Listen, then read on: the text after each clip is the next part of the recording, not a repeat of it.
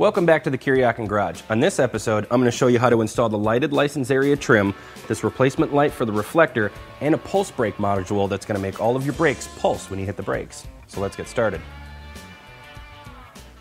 First thing we're going to install is going to be this pulsing brake light controller. Now this is going to install under the seat, and this is going to make all the brake lights in the back of the bike flash 3 to 5 times before they go on steady bright.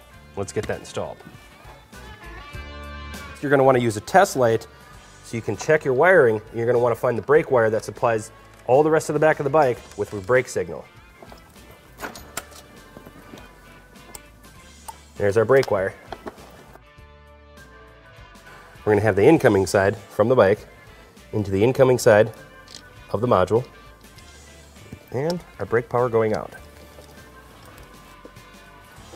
Now we'll add the supplied ground wire to the center terminal.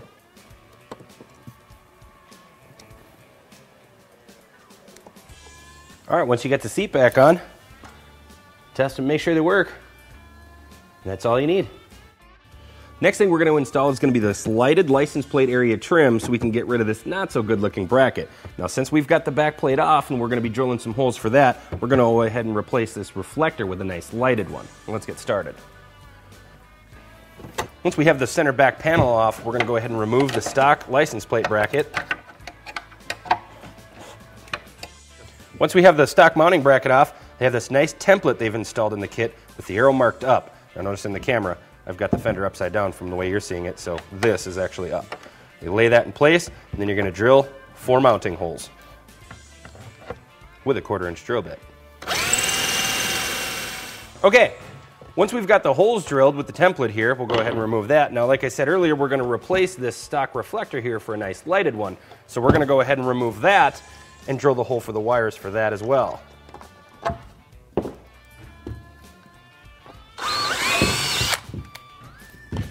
This here's the lighted license area trim we're going to install.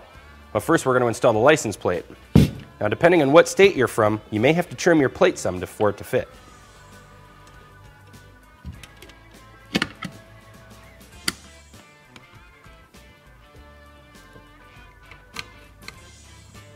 Next, we can run the wire through and mount the plate. Now we're going to install the light to replace our reflector. We'll run the wires through here.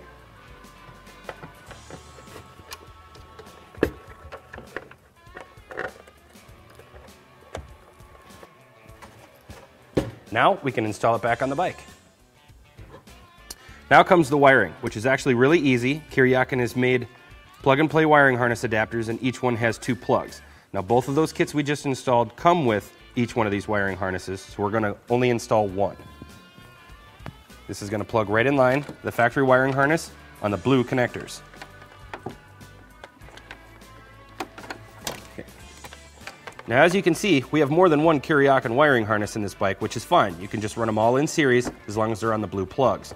We'll have 2 plugs extra here. We can plug in our accessories now. And we can install our back lid.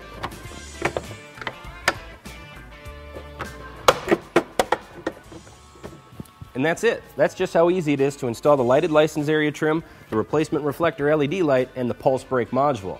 Till next time, we'll see you then.